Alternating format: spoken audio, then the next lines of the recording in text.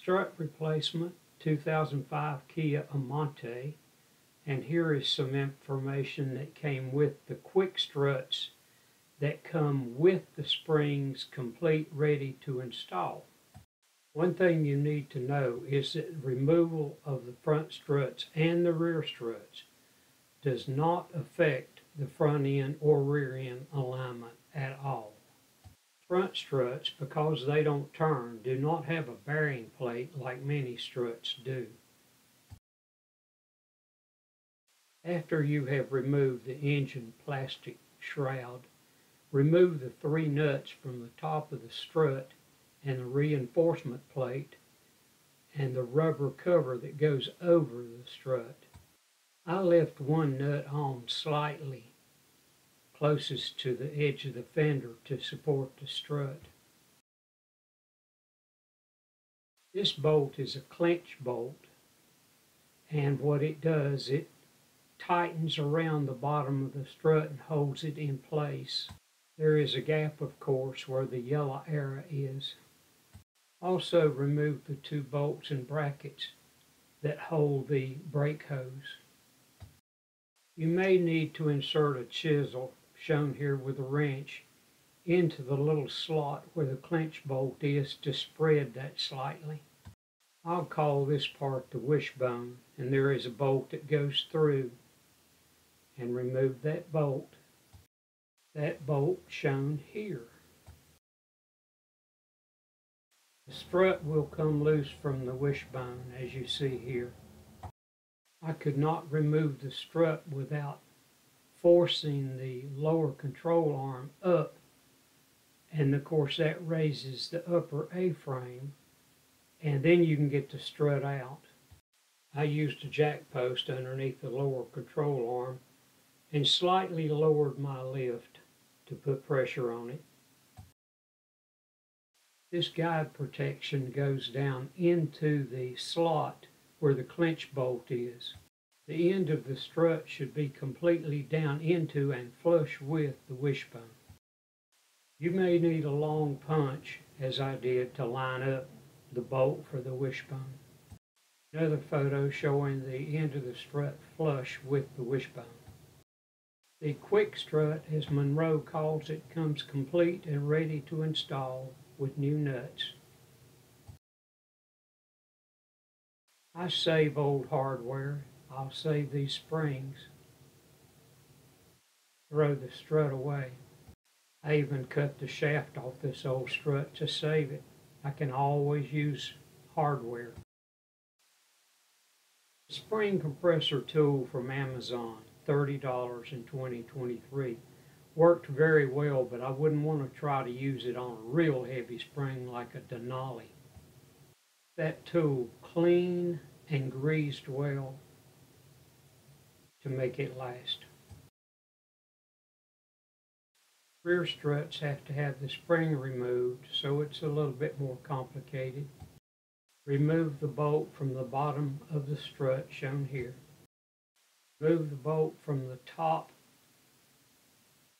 where you see the socket going through the A-frame. Bolt removed from the upper A-frame. The entire support plate at the top of this strut has to be removed with 4 bolts. Now the support plate in the strut is completely loose. Take a mallet and tap the bottom end of the strut off the stud where you removed the bolt earlier. Lubricating all these parts with WD-40 before and after makes things go so much better.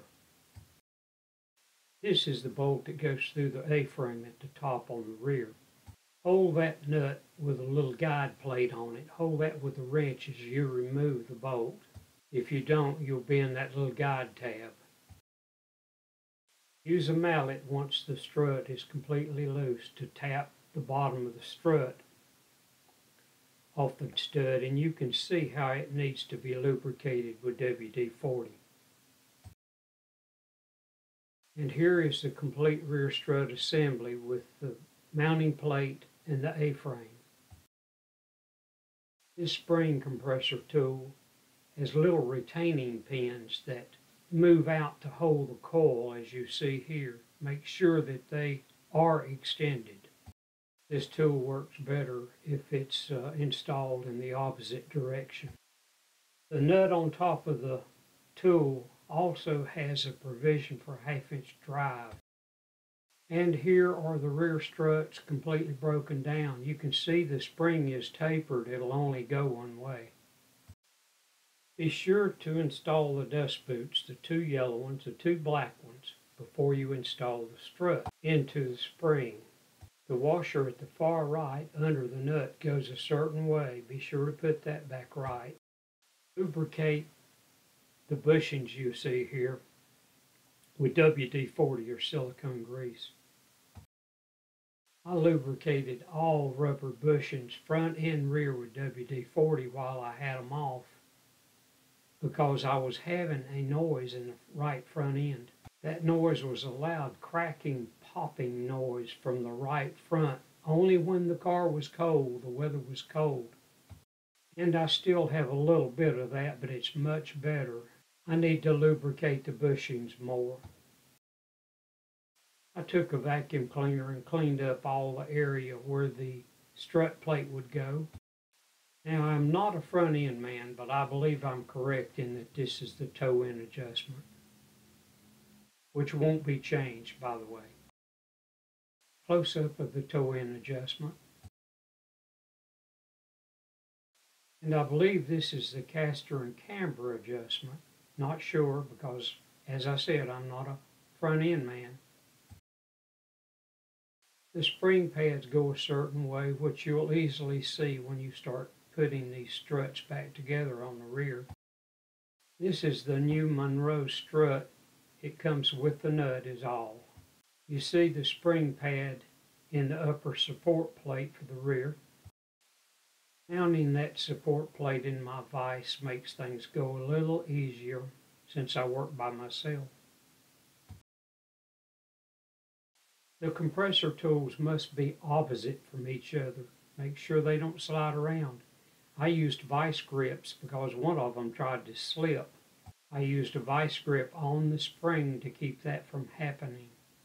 Be sure the pins on the tool that hold the spring in place in the tool, make sure that they're where they should be.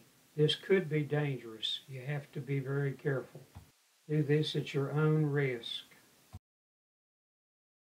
When you have compressed the spring enough, the tip of the strut will stick through the bushing as shown here. Then you can start your nut and washer.